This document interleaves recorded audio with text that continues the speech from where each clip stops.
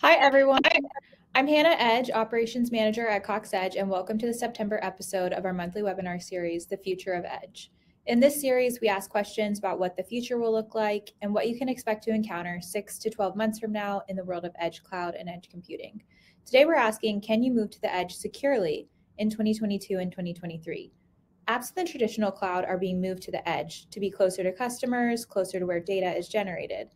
And data that is used to be kept on premises or in private clouds is being moved off-prem to the edge to take advantage of the lower TCO and other reasons we'll get into later. So with all this movement and relocation happening, is the edge secure yet?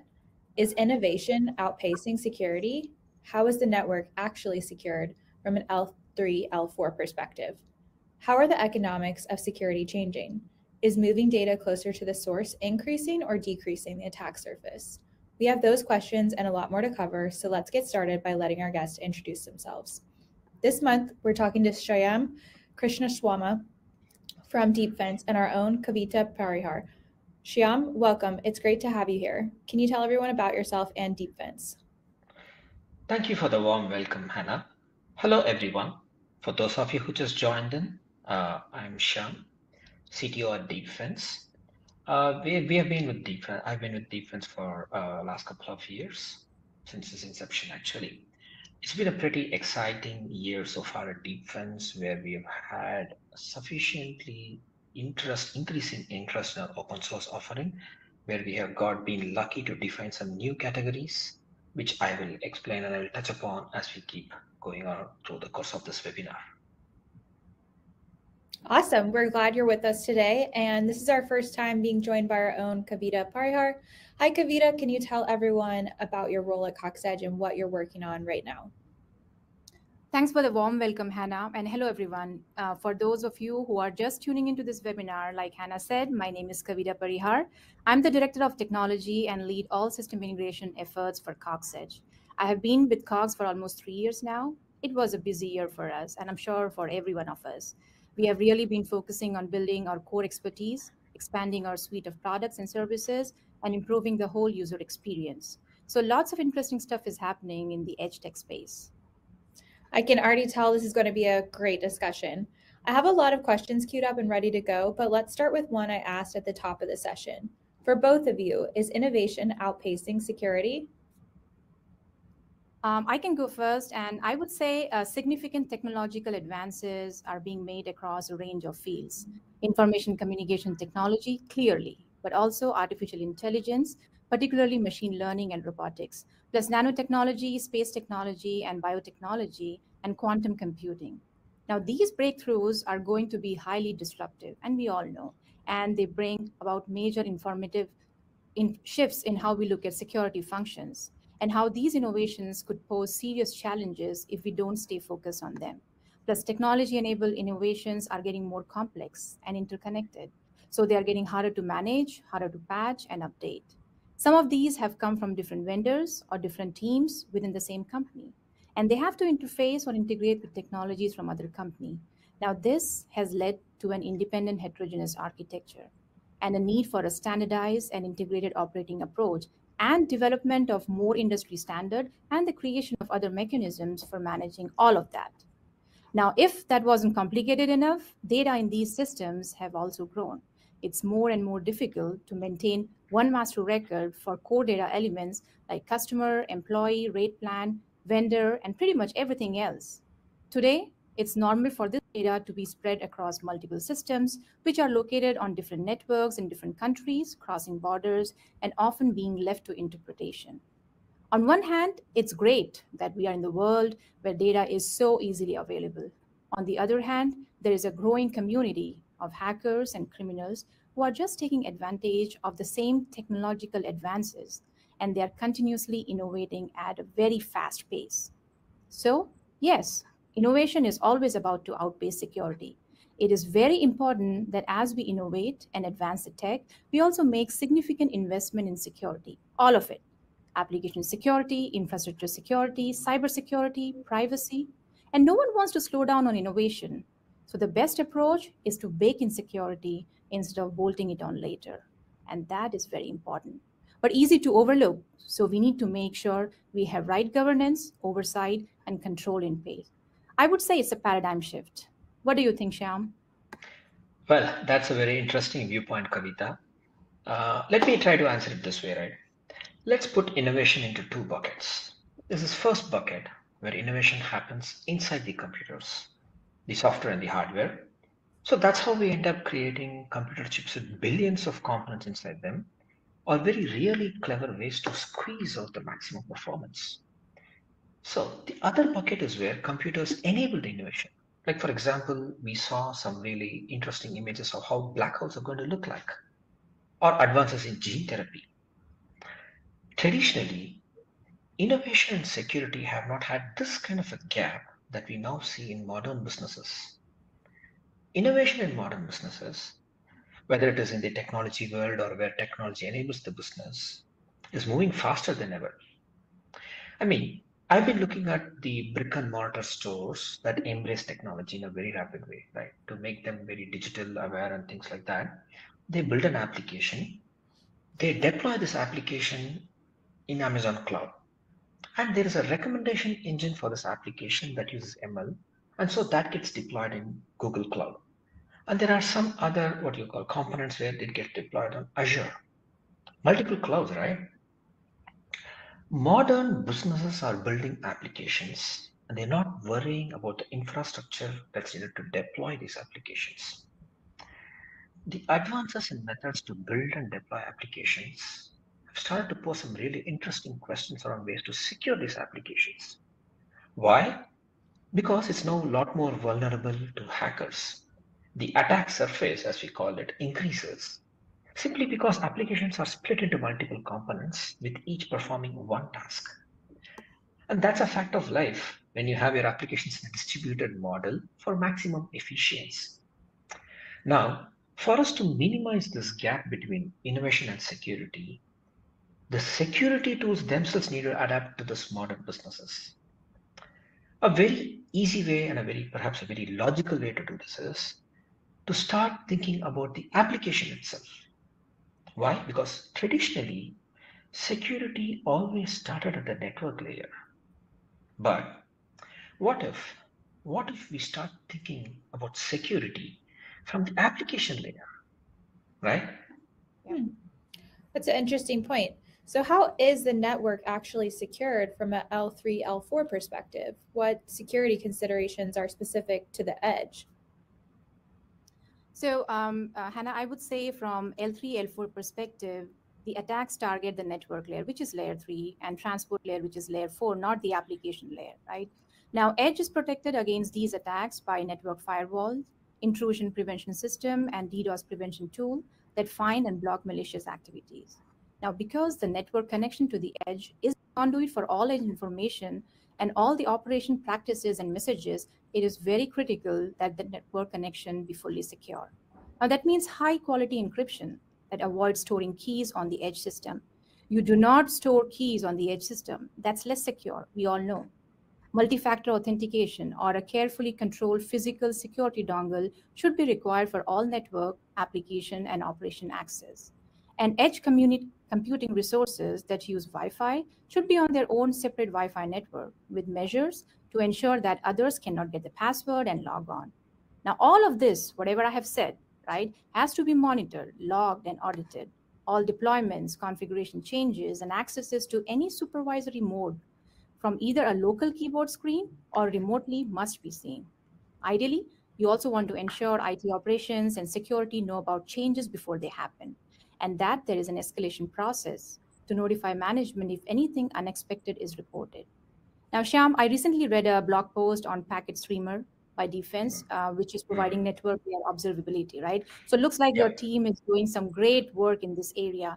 I would really love to get your perspective on some of those security challenges. indeed, indeed. So thank you, Kavita, for giving us the commendation that you did read the blog post.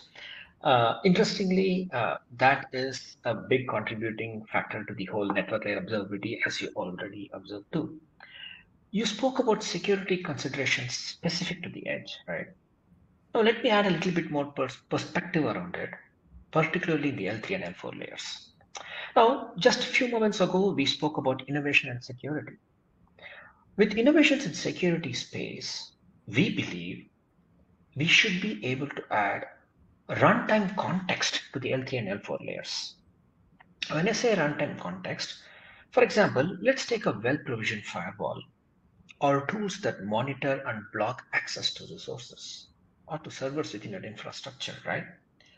These tools, we believe, can perform much better if they have additional information about the application itself, like a spike in resources used by application or increased number of connections to the database, right? With this type of additional context, we believe a firewall in the L3 and L4 layer can be programmed to block an incoming network connection that causes high resource usage. This is the innovation security tool space where the L3 and L4 layers are enhanced with information from the L7 layer to provide a comprehensive security. I'm going to invite members of this webinar to please go over to our GitHub and take a look at the packet streamer that Kavita spoke about. It's quite a nifty tool that gives you additional ways to understand what's going on with your L3 and L4 layers. Shyam, does that mean the economics of security are changing? That's a very interesting question, Hannah. I would say that yes, economics around security are changing, maybe in ways we don't even fully appreciate until lately. Now, even with the best of security tools, organizations get hacked. They get hacked all the time. And they're forced to pay. Either they pay money, or they pay with downtime, or they are restoring backups and hardening their security, or pay with loss of reputation. Well, I would argue that in these situations, the security tools available were not used properly, or there were no security tools at all. But I'm going to leave that discussion for another day. But once a security tool has been identified, right, there are some costs involved to get the maximum benefit from it. The most common scenario that we've seen from our experience here is security tool teams are understaffed. We believe in those cases, the security tool needs to provide maximum support to the security teams instead of being a tool that requires high maintenance, right? I'm going to illustrate that with a simple example here, right? Vulnerability management. Identification of vulnerabilities within any application deployed in the infrastructure, in my infrastructure, in our infrastructure, is clearly an important part of your security posture. But if I have to improve the economics around this whole security business, right, we would expect the tool to do something about these vulnerabilities, right? I mean, the users of security tools do not like to see this long laundry list of about thousands and 10,000s of vulnerabilities, right? A little while ago, there was a lot of chatter about automatic remediation, but that kind of quickly died down simply because of various inherent risks. But what if the security tool could be innovative here and provide a way to prioritize those vulnerabilities, right? Something like, hey, user, here are the vulnerabilities that can actually be targeted for attack. Why? Because your application is loading this library that has this vulnerability. So go and remediate that vulnerability. And here are some ways for you to do so. So by being innovative here with some simple, clever techniques, tens of thousands of vulnerabilities come down to a few hundreds, right? I would say that security economics is indeed changing. The tools are expected to be creative. They are expected to augment the under-resourced staff instead of needing an army to maintain it and extract value from it. What do you think, Kavita? Yeah, I agree with you, Shyam. And so before I answer, Hannah's question, I want to ask you, do you have that tool in mind? I mean, are you guys working on a tool that can help solve this problem, right? We have been talking about? Well, Deepfence by itself, we provide a tool, Threat Mapper, that helps you to prioritize these vulnerabilities. We introduce a notion called attack graph, The most important thing here is this tool is completely open source. We believe that open source by itself should not be treated with disdain or contempt. Open source should be treated with respect. And we have provided certain additional what you call value add on top of certain commodity based tools. Commodity based tools are scanning. We have been able to add this whole runtime context on top of it. And that is what is, we believe, being innovative here and giving back to community. Awesome. That's great. Shyam, and I'm sure all of our audience are going to check out, Deepfence, what they do, what kind of cool tool it is. Now, going back to Hannah's question, Hannah, the worlds of software development and IT have changed tremendously over the last 2 decades, right? Software development evolved from a slow and rigid waterfall model to the more flexible and agile approach of DevOps. IT organizations evolved from using slowly provision on-premise infrastructure to the fast-paced environment of the cloud. Now, due to this shift, cybersecurity professional has to adapt to the change. The shift from DevOps to DevSecOps is the most recent example of that adaptation, right? Now, like I said earlier, now shifting security to the left is the new norm. I believe in that, right? The operational work of the security testing has to be moved from the dedicated security teams to the developers. It's not just the job of InfoSec team, right? So that they can integrate security testing results quickly. Now the question becomes, how do you achieve this? If I have to say, I can say that number one is integrate security into existing work patterns. Number two is select the right tool to streamline the process, like what said Shyam. And number three is to educate developers on the foundation of good software security. Now, this is very important. They have to have a strong knowledge of common cybersecurity issues and how those might appear in their work. They also need to understand the secure coding practices that will protect them from these common vulnerabilities. Gotcha. So would you say moving data closer to the source is increasing the attack surface? And if so, can security observability keep up? Well, I'm going to answer that one first, Kavita. Permit me to do that. Sure. Right? I mean, edge is more in your playground, but there's a very interesting point here about security observability. So please let me take that, right? Now, moving data closer to the source does increase the attack surface. True. But it also offers a very interesting perspective. Now, as long as we are able to deploy a probe that stays close to the source, does not add any latency, it stays away from adding anything to the underlying operating system, we will be able to get some really valuable data about the source itself. Now, this means the traditional observability models that we used to have, right, where I want to understand what goes on with the system, it can be enhanced with additional data about the source itself, meaning, are there new processes coming up? Are there new network connections coming up? That kind of data, right? Those are the triggers that we can use, be innovative around them, and provide security. Security observability becomes possible with just being a little bit innovative here. We can easily define security observability, and Deepfence excels in that, being able to do security observability at a scale that is not known till now.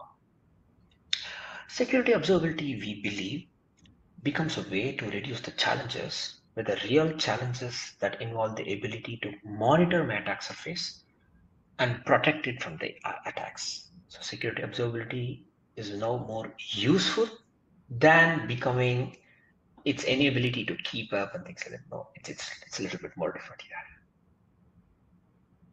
Kavita, you're doing product development for the edge, right? What are you dealing with these days? So I would say moving data closer to the source brings a lot of advantages, right? But it also means the attack surface is affected.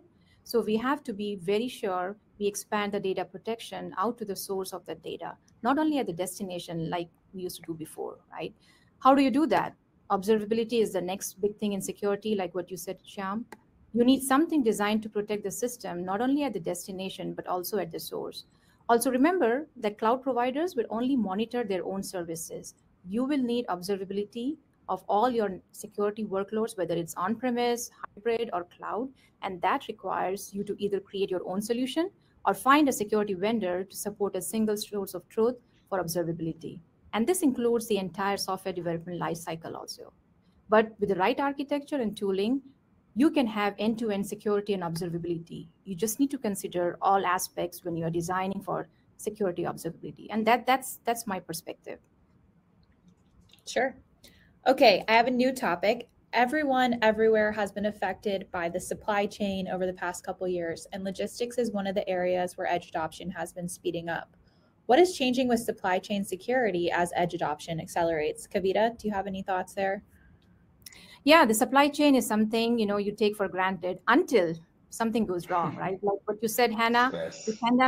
pandemic highlighted just how quickly business can grind to a halt if the supply chain is disrupted. Organizations have seen edge computing making the supply chain run more efficiently.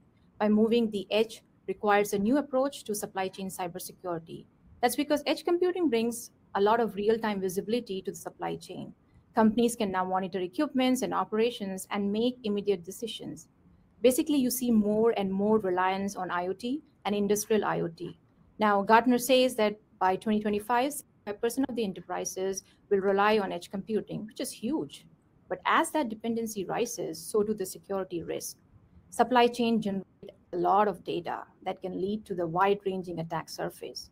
Organizations need to think about cybersecurity layers to secure the edge. Now, that starts with an assessment to determine your risk level and to identify any missing gaps. The security layer for the edge environment should be an extension of your own current cybersecurity solution. If a zero trust strategy is in place for enterprise network, that should be extended to the edge. You need to understand the risk associated with edge computing and recognize the appropriate controls for mitigation. And all your stakeholders need to be involved in this process, educated in their role in your security. That should prevent threat actors from disrupting or taking over supply chain or business operation. Interesting. Shyam, what do you think? Well, Kavita spoke about some very, very interesting points around supply chain issues in the edge world. But I'm going to take a small detour here and speak about supply chain issues in the software development and deployment world.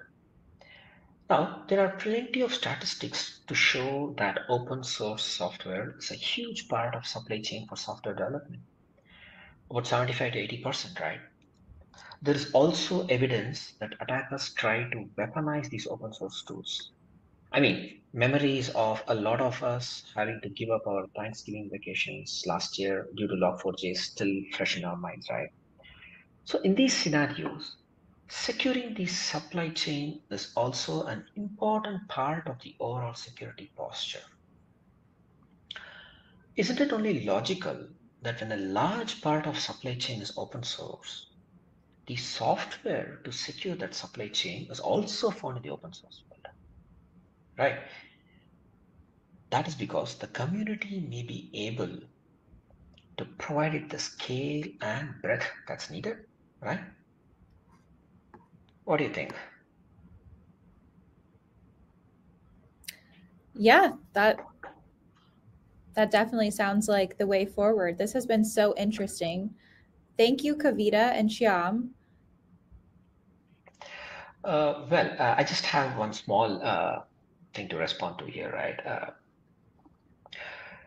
So this has been like you had asked some really interesting points, and Kavita also had brought up some really interesting points around this whole world of open source economics and things like that, right? As I said earlier on, right, we at Deepfence believe that being innovative within the space of security is the way forward. And not just that, being able to give back to the community because the tools that use the community and not just regular tools, right? A value added tool back to the community is what is going to be what we call as a shared security model where the community expects certain guarantees from us, the vendors, and we, the vendors, expect and guarantee that we'll play nice with the community. Right. And to that extent, we have some really interesting and cool tools in our GitHub repositories like Threat Mapper, which proposes the idea of a threat graph, a visual representation of things that can go wrong in your infrastructure. So to speak of an MRI for your whole infrastructure is your threat mapper.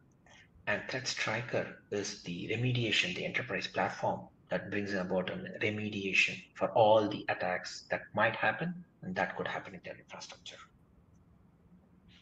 Over to you, Kavita, for some thoughts.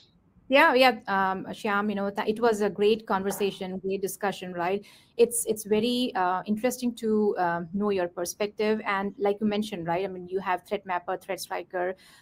We at Cox Edge, we have been using, Threat Mapper for some of our application for our infrastructure. It's a great tool. I would encourage, whoever tuned into this webinar, please go and check out the GitHub repo and take a look at it. A great offering, and very great, interesting, security tool that you should be using. Awesome. All right, we did have some questions submitted. Let's get into them. First up, I know it's pretty common for for-profit products to get into a new space first and open source alternatives to arrive later. We've heard so much about open source today. Is open source playing much of a role in edge security today? What do you think? I would say open source plays a critical role. Developers are now getting access to a distributed, collaborative environment. There is a shared vision. You see a lot of great tools right now, and Shyam can talk more about those because they are working a lot on these areas.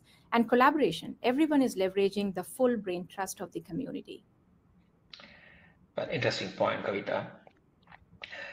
So I would say this, right? Edge security or not, slowly and steadily, we see a movement towards these open source security tools. This naturally, as I just said a little while ago, right, it leads to what we call as a shared security model between the vendors and the community, right? I mean, if you look at it, right, there is always this table stakes set of actions that any security tool expects to perform. That is the whole scanning pieces, right? And this also forms a part of what we spoke earlier on about this whole software supply chain. That we believe is commodity piece, and so it must be enriched by the community with its infinite wisdom, the breadth, the scope. But we should also provide some value addition there, and that value addition is what we spoke about earlier, where the innovation in terms of being able to add additional context comes into picture that helps you to prioritize all that whole scan results into actionable, meaningful, and a small set of results, right? But the vendors should also provide some minimum guarantees here, which means the vendors should not shy away from giving acknowledgements to the tools that they use. We always stand on the shoulders of our giants, and we should never shy from speaking about them and letting them know that we use their tools, right? Mm-hmm. And the tools that we provide should be able to play nice with the whole ecosystem, right? Yep. People who download your tools should see this tool as being able to blend in, to be able to adapt to their existing workflow, right? I have this tool and I have that tool, so there should be robust APIs and such. Yeah, those are great points. I think with that, we'll need to wrap up. There are some questions we didn't get to, so watch out for an email soon with a link to this webinar's blog post that will include those questions and answers as well. We just want to be mindful of everyone's time today. So thank you, Shyam, for being with us today. Thank you, Hannah. Thank you, Kavita. There were some interesting questions and there's some interesting perspective. I'm going to invite members of this webinar to go over to our GitHub repository, check out some of the various tools. Kavita did speak about Packet Streamer, which is a very interesting tool that we have. We do have some other really cool tools, Packet Scanner, Yara Hunter, many other open source tools, including our flagship offering, the Threat Mapper. Thank you, folks. Awesome. Thank you. And thank you, Kavita, for helping with this month's webinar.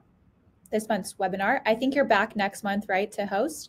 Yeah, Hannah, I'm back next month. So today we briefly touched upon data. How can we make this data available everywhere, anytime, providing valuable insight? In other words, how the right edge and fast object strategy can supercharge your application.